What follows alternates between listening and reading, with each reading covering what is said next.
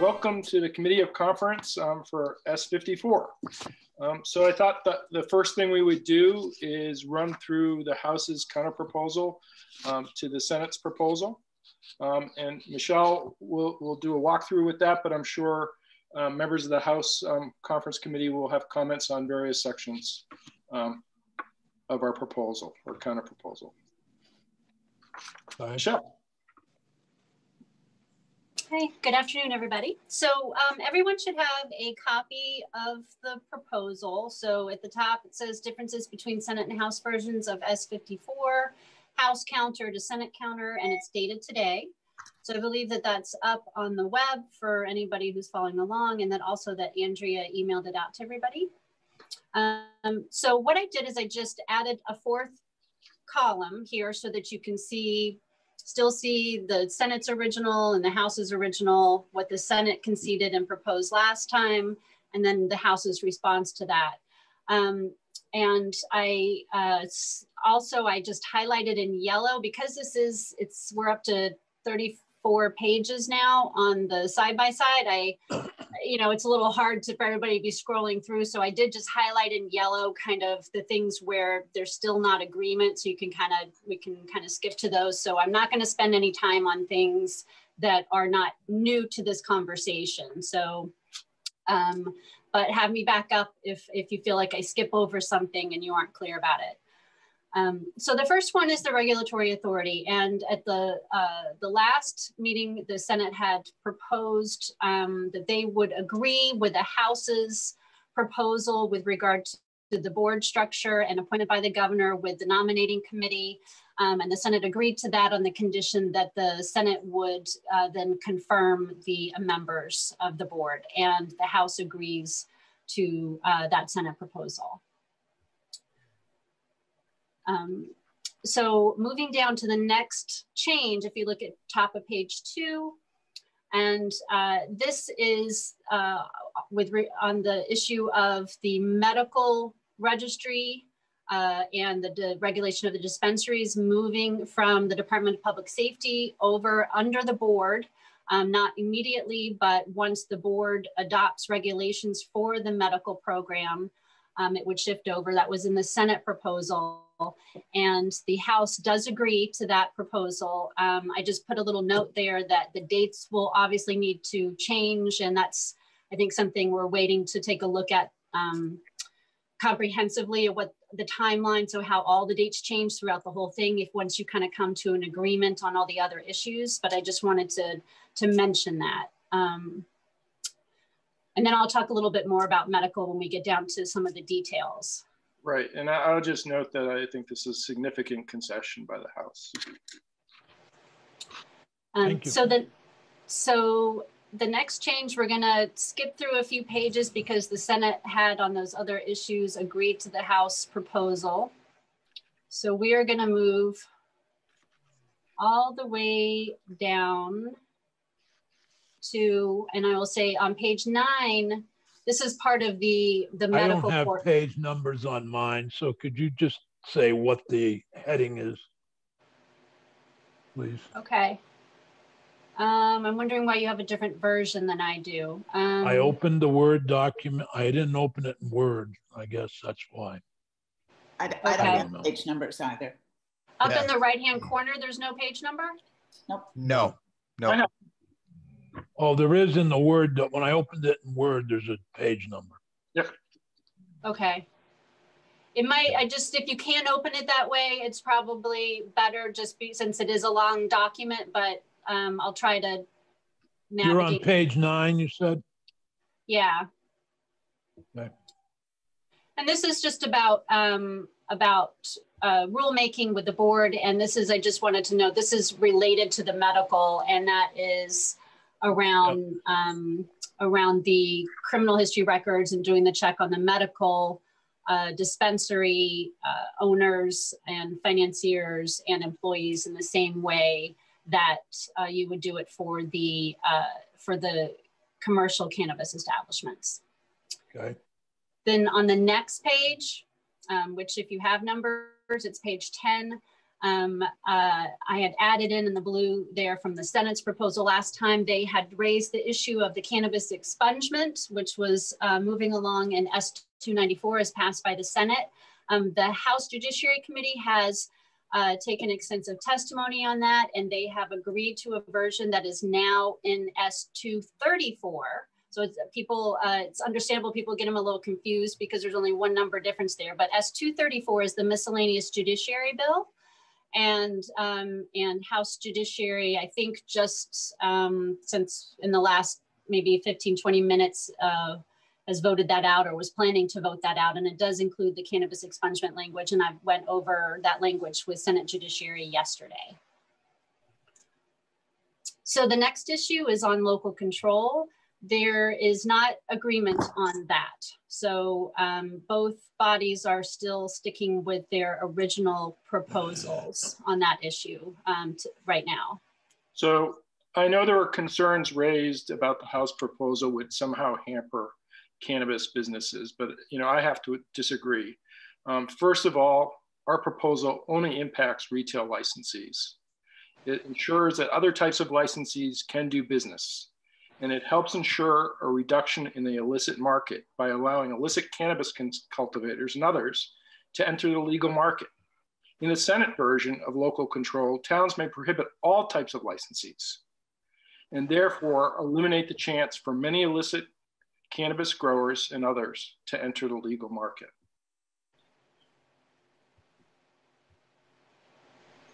Dick, can I ask a question? Sure. Sir, yes. John, you're an attorney. I am. A prospective retailer comes to you and says, I would like to open up a retail establishment in Vermont. Where are you going to advise them to go? To a town that's approved retail cannabis. But no town has. Well, Joe, this has worked very effectively. And I'll give you an example. Communication union districts. In the statute with respect to that, not one town, but 3 towns have to opt in to create a communication union district. And we've had a proliferation of CUDs around the state. It has not hampered them. It is not going to hamper cannabis businesses. Was there any conversation on your side about having all towns vote on this issue in March? Have we had that conversation? Yeah. We have not. Rob, you have something? Well, yeah, I do, as a matter of fact. The other part of this is by having the opt-in, a couple things. One, you'll notice that there's communities already that have voted to not allow a retail establishments.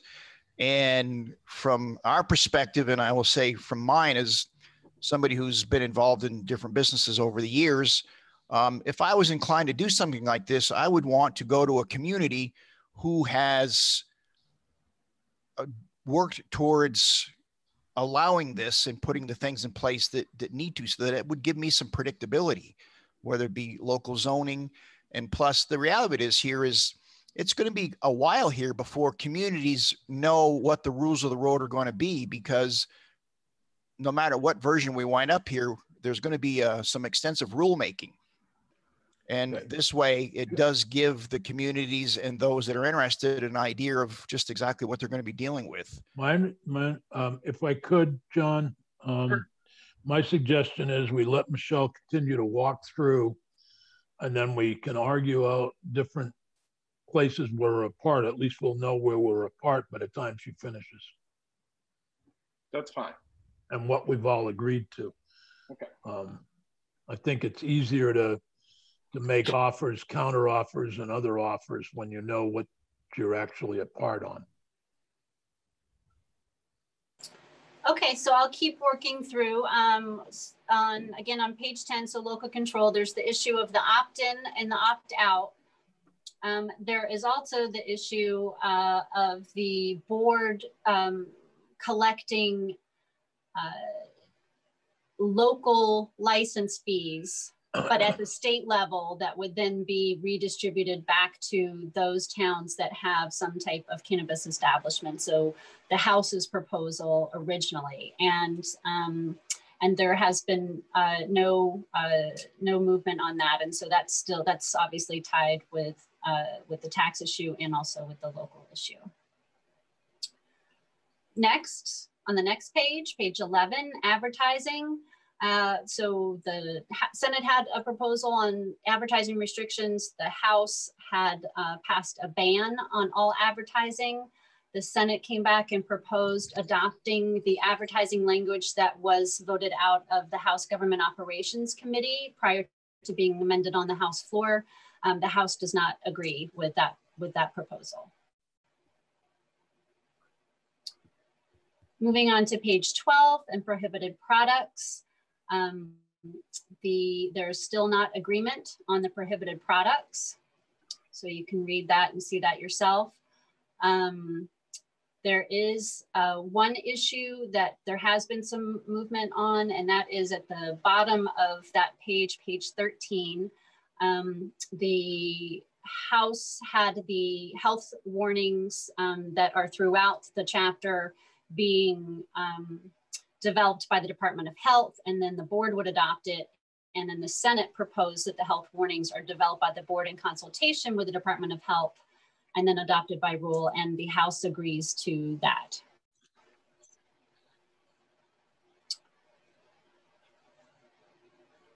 Then I'm going to move down a ways because there had been agreement on a lot of those issues beforehand. So page 18, and this is on the excise tax.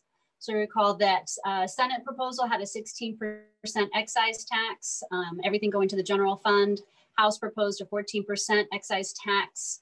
And the Senate came back last week and proposed a 14% excise tax on retail sale of cannabis and cannabis products, but provided that 2% out of the 14% was going to be designated for municipalities that have a licensed cannabis establishment, and then it would be redistributed back to those towns based on a formula that's adopted by the General Assembly after the board recommends something to the General Assembly, and the House does not agree to that.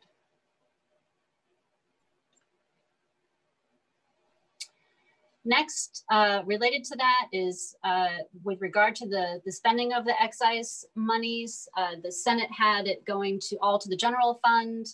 House had it going 30% dedicated to substance misuse prevention programming as recommended by the Oversight and Advisory Council, with the remaining monies going to the general fund.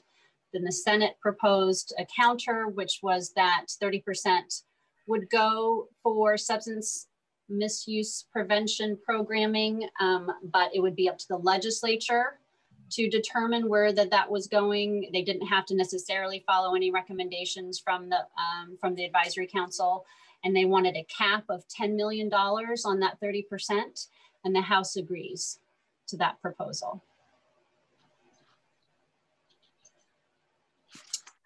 No changes on the sales tax because the House had proposed a sales tax and the Senate agreed last time.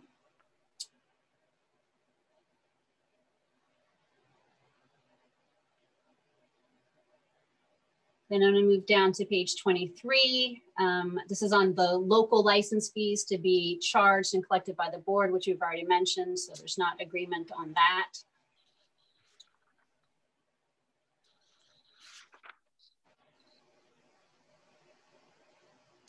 So now I'm going to move down to page 27 for medical marijuana. And I added, this is kind of a new box because before I didn't go through and compare the two with regard to the medical because the House's version didn't contain anything with regard to medical program at all. And so I've added this new box here. So you'll recall that in the Senate version that was passed last year, it repealed the existing medical cannabis statutes that are in Title 18 at a future date, and then directs the board to adopt new regulations at the same time they're doing it for the cannabis establishments for the adult use market. And then at a certain date, the the medical program would move over from the Department of Public Safety under the board and would operate under those new rules and statutes and be governed by the board. The House did not have any of that in its proposal that passed the body. And so what the House is proposing now is that they would agree with the Senate version of the medical marijuana laws with the following changes. And you'll see at the bottom of that page, page 27, the first is that it would require the board to act on applications for patients or caregiver cards within 30 days of receiving an application. That's something that is in the current law. That was not in the Senate version.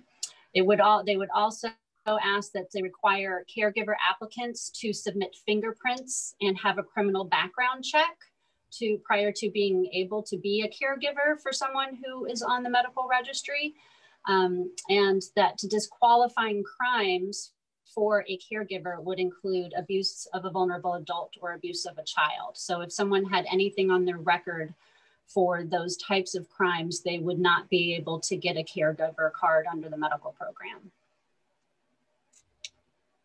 The next one is patients would only be able to possess 2 ounces of cannabis.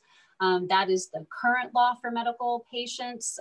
The Senate version that passed in 2019 increased that from 2 to 3 ounces. Can I ask a question, if you don't Sure. mind? The proposal above regarding the medical card for people who have a record, denying the card if they have a record, they can still buy legally in a store if that's in a retail outlet, if it's approved, right? There would be no requirements for them to buy at a retail store, no. And currently okay. Just so I'm clear, there's no, they just wouldn't get a medical card, and they would then have to pay the taxes, whatever taxes and fees are assessed. Right, and that's the product. Right, and that's for the caregiver, not for the patient, but there would be, if someone wanted to be a caregiver, so they would be going to the dispensary for the person, or they would be growing the plants for the patient. If they wanted to do that, then they would have to have the fingerprint supported criminal background check. Yeah, understood. Thank you for that clarification. Sure.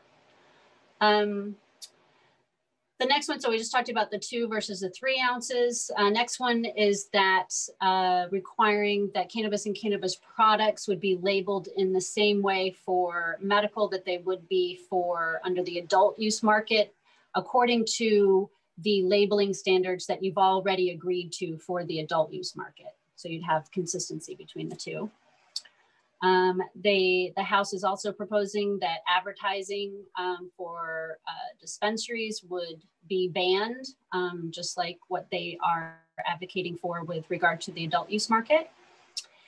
And finally, that no new dispensaries would be allowed. So there's 5 currently.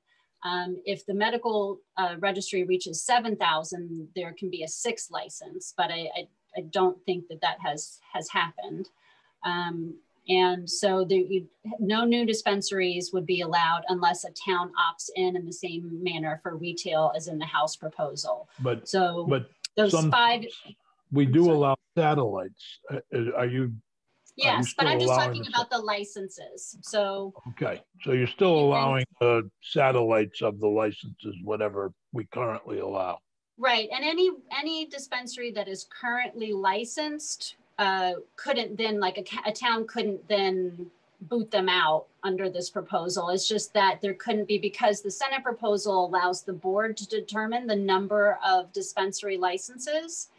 And so if you merge those two together, it would just be that if there was going to be a new dispensary, maybe up in the Northeast Kingdom or something like that, that the town would have to opt in the same way that. Okay. I just didn't want any confusion. I didn't want to be confused about you still allowing the satellites that are already established. Yes. Yep. Okay. Okay, that is it for the general, for the medical and the registry. Other than we go down to the next box for existing licensed medical dispensaries. And again, this is just part of what we've already talked about, the House agreeing to move the medical program over under DPS and to continue the medical program under the board. So they are agreeing to that. And then this takes us down to page 31 in highway safety. So the short answer is that there is still disagreement on saliva, evidentiary tests, and seat belts. So that has not changed. And then I'll take you to, there is a new proposal. If you look at top of page 34, the House is proposing amending the existing language in Title 23 on open container. So remember, you have an open container law. One statute is for motor vehicle operators, the other one is for passengers, and it provides for civil penalties for having an open, either consuming or having an open container of either alcohol or cannabis in a motor vehicle.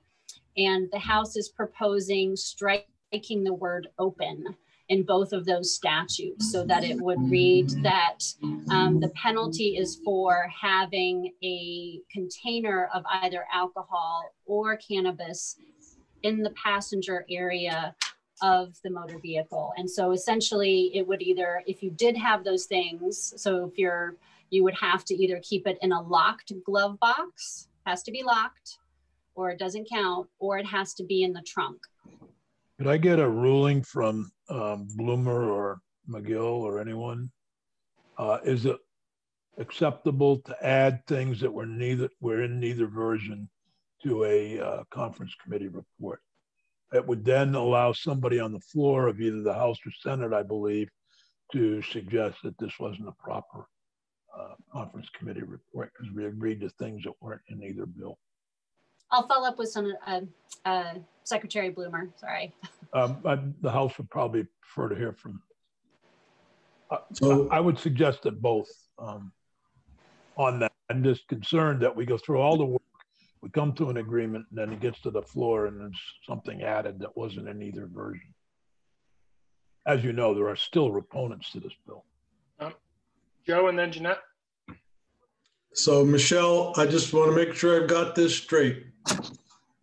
Tonight is date night with my wife. I go to White Market and I buy a bottle of wine and it's sitting in the passenger seat next to me.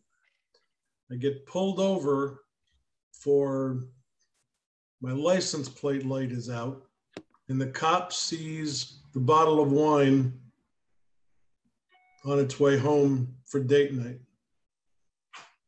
You're suggesting in this language now that we are subjecting ourselves to arrest?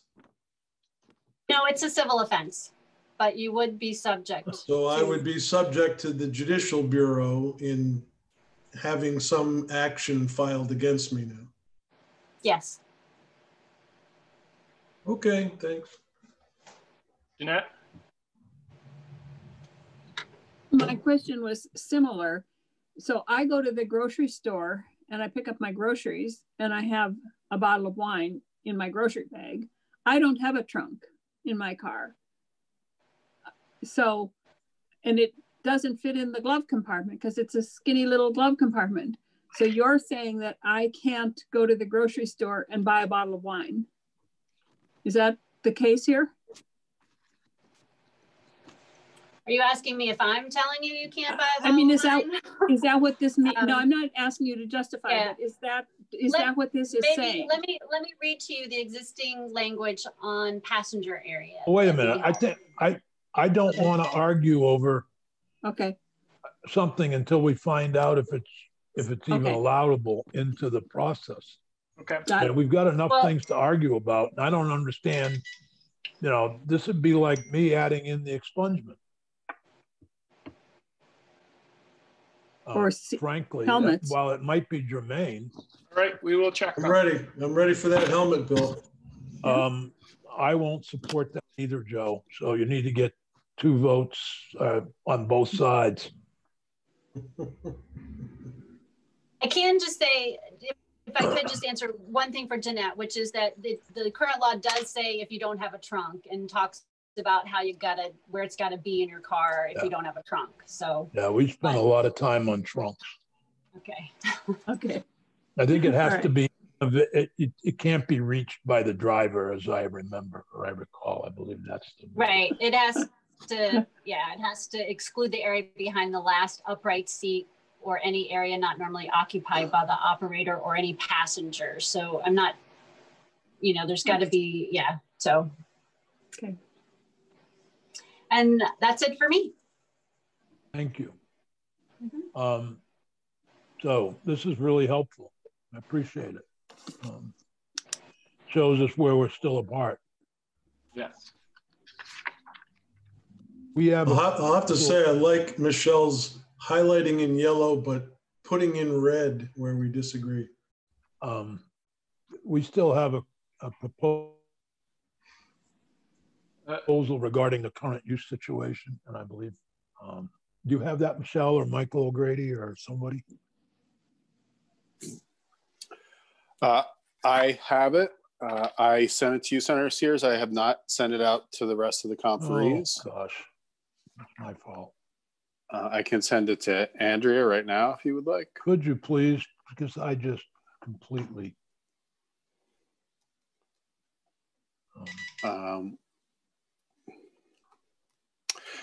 So basically, the proposal is to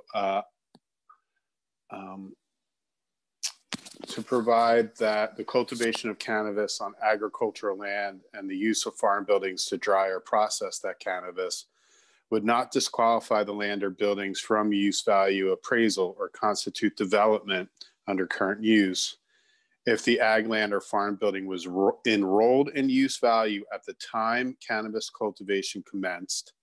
Cannabis is cultivated on 1 acre or less of agricultural land, and all other requirements under current use would continue to be met.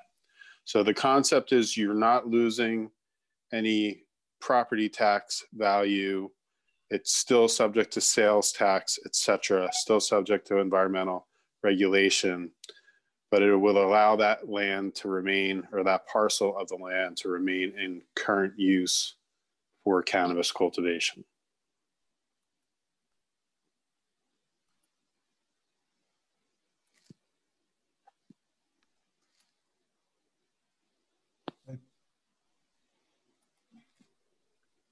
I'm still trying to find the document. I just sent it to Andrea. And I will send it to each of you independently. Thank you. This is Andrea. I haven't received it yet.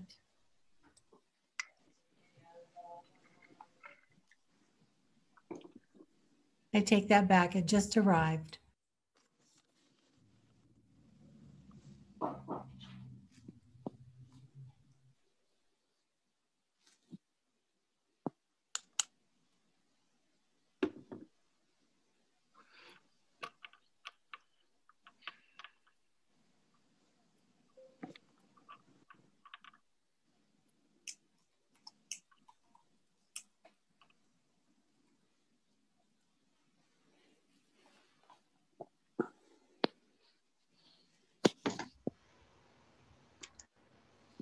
I now have it.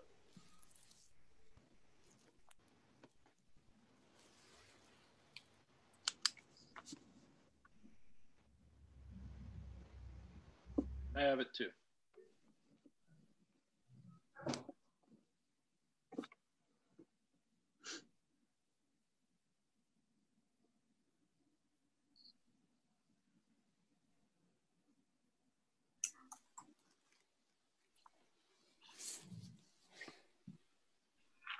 Michael, how does this differ from what's in the House version of S.54, just so I understand?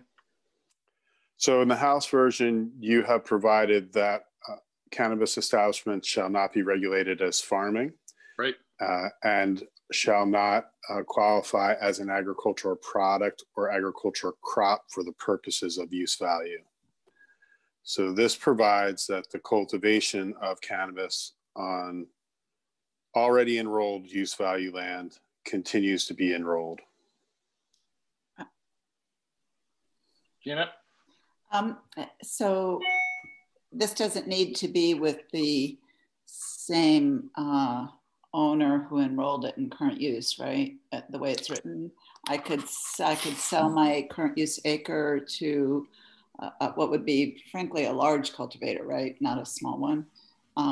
And they would be able to keep that in current use. Is that correct? Yes, because current use does allow for transfer. Yeah, I mean, that seems problematic to me. Well, it's a proposal from the Senate. Yeah. And yeah. Thank you. I hope you'll consider it, just as we've considered many of your proposals and have come to compromise in the middle. Was it the Senate's intention to allow that current use enrollment to go from one owner to another? I don't think it was ever discussed. No, I don't think we discussed the conferees. that. I think this is the first time it came up. There's also, I'm sorry, Michael, go ahead. I don't believe it was ever discussed by the conferees. I think this is the first time that transfer issue was raised. Net? I think we did talk about it being under the same ownership or the same family, or that it couldn't be sold to. We didn't come to any decision about how to word that, but we did have a little discussion about it.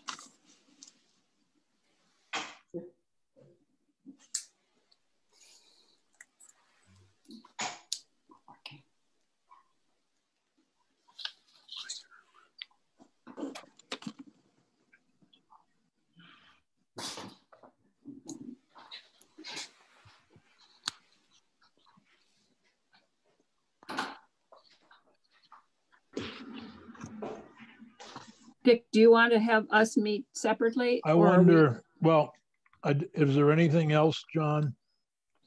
No, that is our kind of proposal, and we now have your proposal with respect I mean, you haven't moved an inch on seatbelts, and until seatbelts move, there's no point in us meeting. Well, it's something we why waste our time? To discuss. I understand that to the speaker, it's very important that seatbelts are in there. And I understand that there's several other provisions that are important to other members of powerful members of the House. And we're fine to try to compromise on them, but there is no compromise on seatbelts. So it's either out or there's no point in us continuing to discuss this.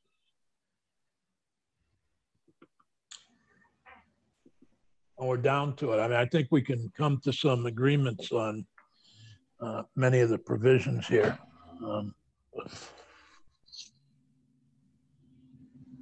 Would it be appropriate to circle back to those and see? I'm not.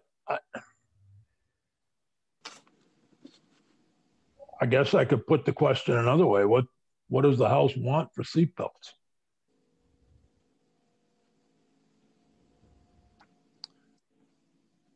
Or is the House unwilling to move on seatbelts? And if that's the case, then what's the point in keeping going? Dick, if I can just add, seatbelts is an issue that has now been exacerbated in my eyes by the additional proposal that's been presented. And I know we need a ruling from somebody on whether or not that additional proposal can be made. But you are essentially adding on to the ability of a police officer to stop and intervene individuals who are in automobiles. And in the middle of the Black Lives Movement conversations we are having, to me, that is just an absolute wrong way to go. And I can't wait to see how the press is going to react to that. I don't know where that idea came from, but it is very troubling for me And I'm really having a hard time with that, and I can't stress that enough. I suggest we go to our breakout rooms potentially? Yes, I'd like to. Sounds like a great idea, Rob. Always one with great ideas. He is. I will remind though, it is date night, so I'm hoping we get out on time. I'm out of here at 4:30. I have to be. I have a date with Senator Campion to go do some campaigning. Do you have enough wine at home, Joe? My date is better than yours, Dick, and yes, Rob, I do. I'm sure yours is better. I just thought I'd add that. Right. So, do we need anyone in our breakout room? I mean, do we want to? I don't think so. Okay. So no staff, everybody's good. Nobody needs any staff. Dick, you're muted. All right. I would like Mike O'Grady, but if you don't want Michelle, we'll take her. Well, I'm not sure if we quite feel that way. No offense. Could Michael potentially check in with us before? Why don't you take Michael first, and we'll take Michelle, and then switch. Okay. Would that work? That'd be great. Yep. Good idea. Okay. Thank you. So we just mute everything and stop our video, right? And we automatically go. Yep. Can I also just ask if it's okay? So I think we have Abby and Anthea who have been working on the tax stuff. Is it helpful if one goes to each breakout room? Sure. Okay. Over.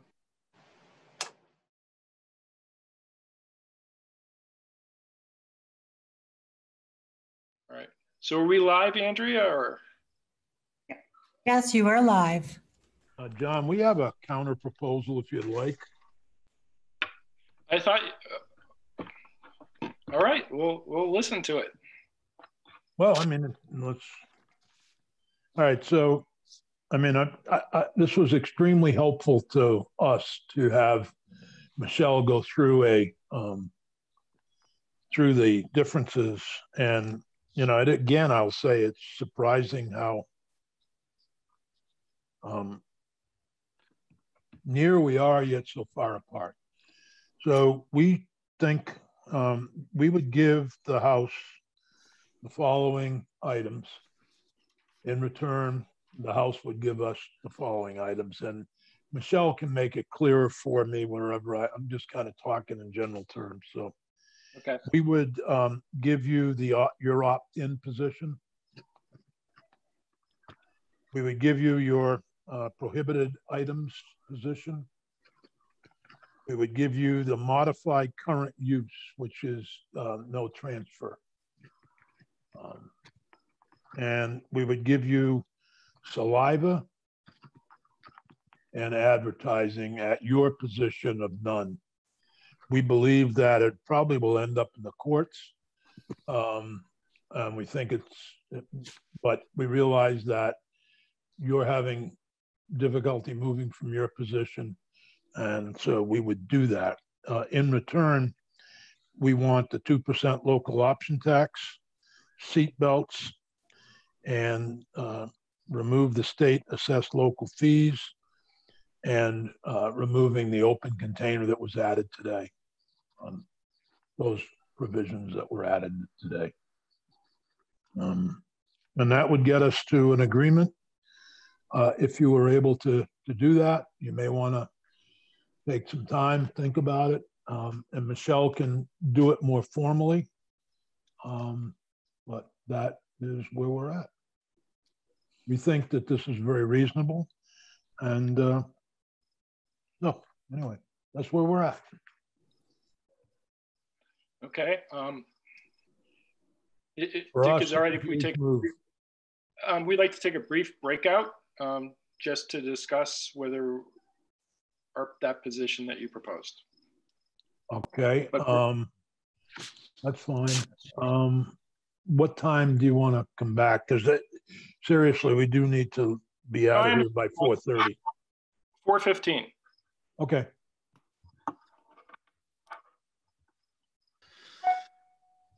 Does the Senate want to go to a breakout room?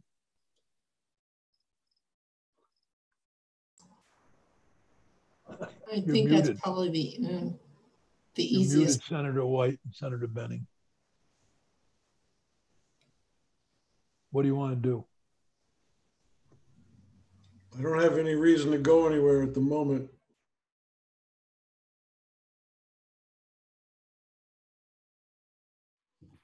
All right. Dick, we Yeah. appreciate your proposal and just have two modifications to it. One is with respect to the use value proposal, where the no transfer is a good change, and we would just add that it be limited to small cultivators as already described in S.54. The other change we want is to keep our tax structure.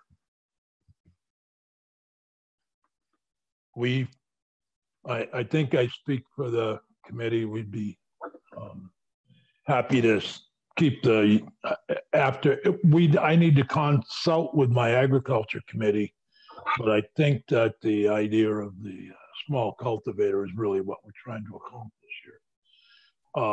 I don't see how we can walk away without some form of local option tax for communities that are willing to host. Their expenses are going to be ongoing, and it's a strong position of the League of Cities and Towns.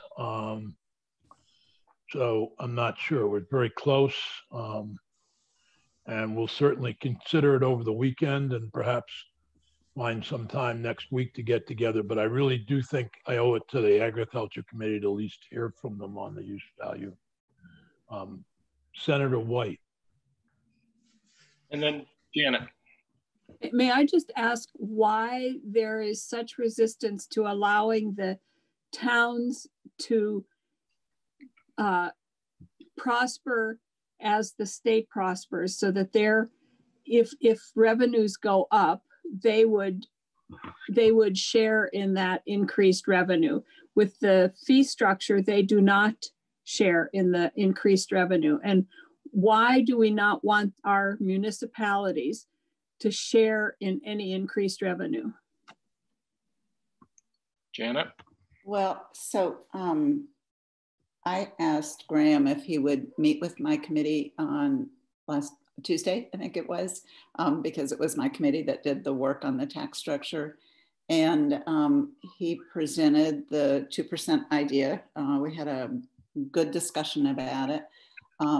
My committee raised a number of questions about it, similar to the ones that I've raised here, but I think the crux of it is sort of how that money gets redistributed back to municipalities. I think I heard at the meeting that we had on Monday that the Senate's idea was that it might go back based on how much licensed activity was in a community, different licenses that were granted in a community. I think it would be just as reasonable to distribute it back on the basis of population or on the basis of sales or something else. I think it's going to be very problematic trying to figure that out. And my committee was at least as concerned about it as I am. And they very much reaffirmed the position that we had in the House. The question about, so every time that we hear from the municipalities, what they say to us, which I have a lot of sympathy with, is that they are concerned that they're going to incur costs and they want to be sure that they're made whole for those costs. And that's what licensing fees do. And they're targeted to the activity. So it might be higher, for example, if you have cultivators in your area, or processors, I can't remember, producers, I guess is the right word for them. That might be with higher enforcement costs than retail. We just don't know. And there are costs that are sort of cross-border. Certainly with retail, there are costs that are cross-border. So we feel that we developed a system or a structure that would allow us to make communities whole without hurting, because the legislature is going to set the fees rather than the municipality is not going to set them. We don't think it'll be inequitable or unfair to the licensed entities. And my committee feels really quite strongly about it. So and this was never sort of presented to us as sharing in the, I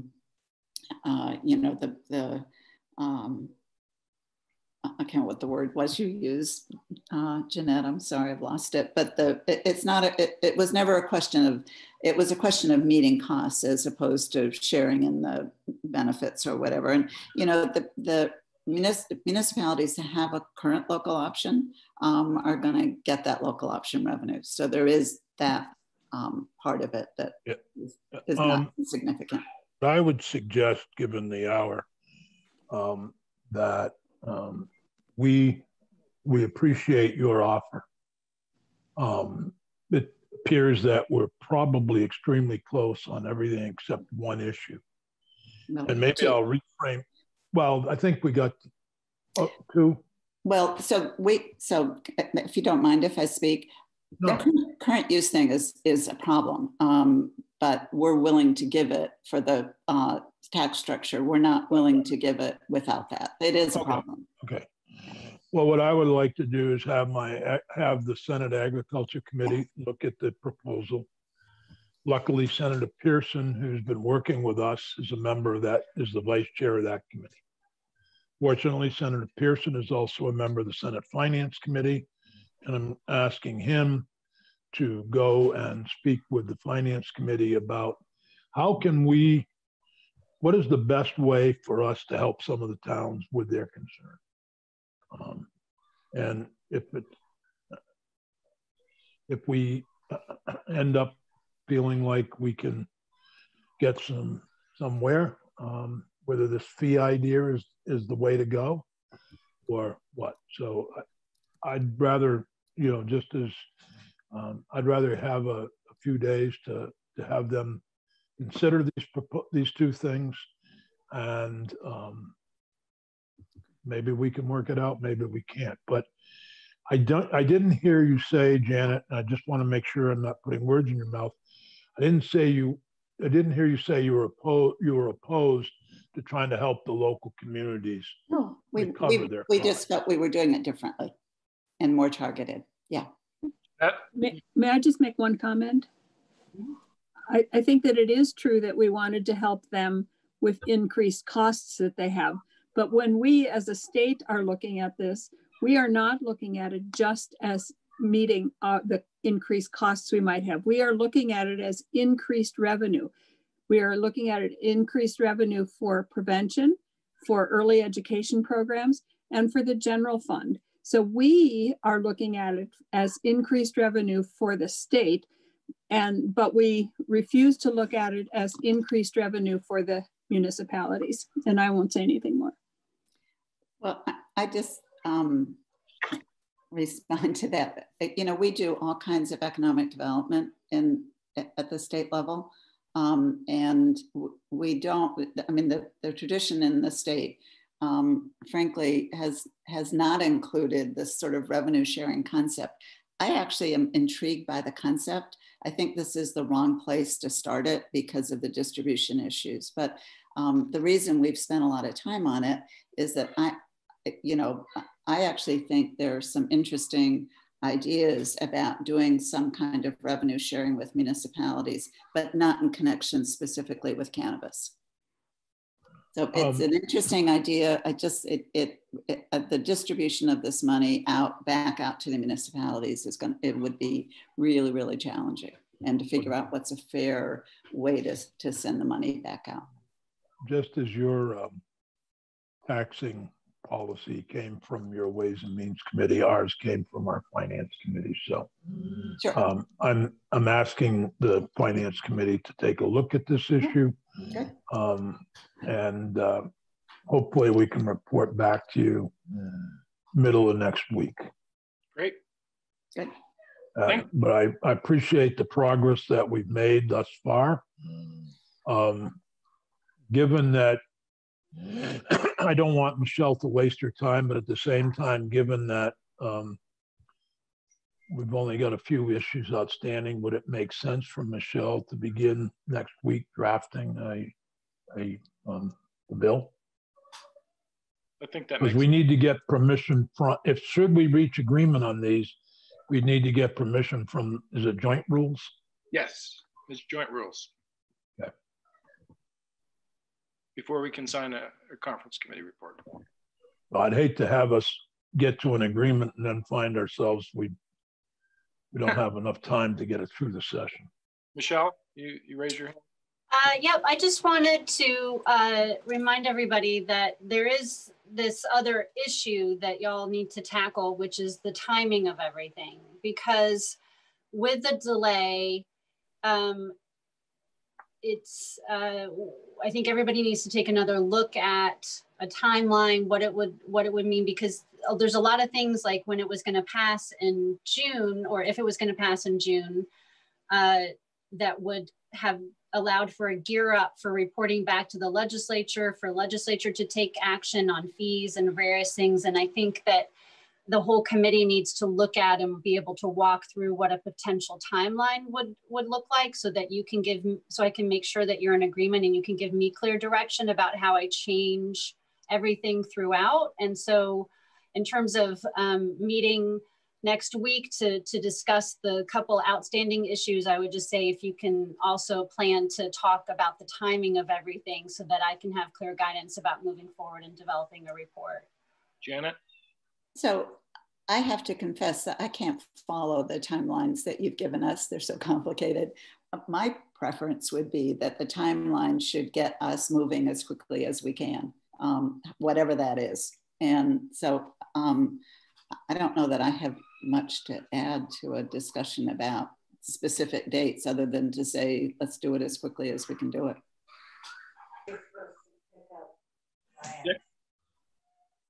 I just wanted to totally agree with Janet. I think that's I think we're all, we want to be realistic in terms of a timeline, but I think we should move as soon as possible. So one of the things, yeah, go ahead. But I was just going to say, one of the things that is concerning is around, because there's so much for the board to report back to the General Assembly on, and they will, under this scenario and timing, they probably at the earliest wouldn't be seated until January. And so they have to come back to you with fee recommendations and a whole slew of many, many things. And I just don't know, so I would say, I just, for the purposes of discussion on the timeline that I sent you last week, or I put in there reporting back to you on April 1st, but I realize, I mean, I know everything is kind of up in the air with COVID and how long will the session last, but I'm fine to go ahead and just proceed with stuff like that. But I just want to let you know there's kind of some tricky points in there that I just want to make sure that you're aware of and are making a choice around that policy for those dates. So appreciate that. I think if you can do that in consultation with the Vice Chair of Government Operations in the House and the Chair of Government Operations in the Senate, that might be helpful. Because I mean, that's where usually we deal with those things, right? Sure. Is that fine with you, Janet? No. Is it too simplistic to just suggest that the dates for reports simply be extended 6 months? I think that some you can parse out that aren't as, that you can bump out, that that you won't need that information so quickly, and then other ones you can. And so if you're authorizing me to make some suggestions and come up with that proposal, I'll certainly do that. But I just need to be looking at the timing of everything, from like how long rulemaking takes to how long it takes to get the board seated and the nominating committee and hiring staff and things like that. And then I can just tell you why I suggested what I have.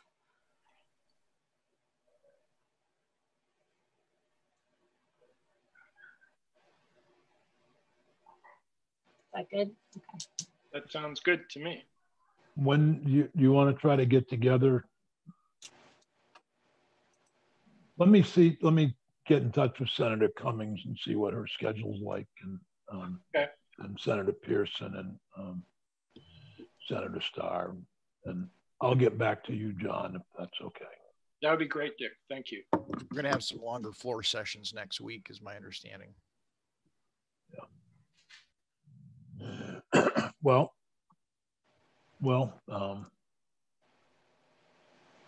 yeah, we're all zoomed out. Yep. I would like to say I'm going to go back home, but I'm going to head for home, but I am. Have a great Labor Day weekend, everybody. Enjoy. Yes. Thank you all very much. Thank you very much. Good weekend.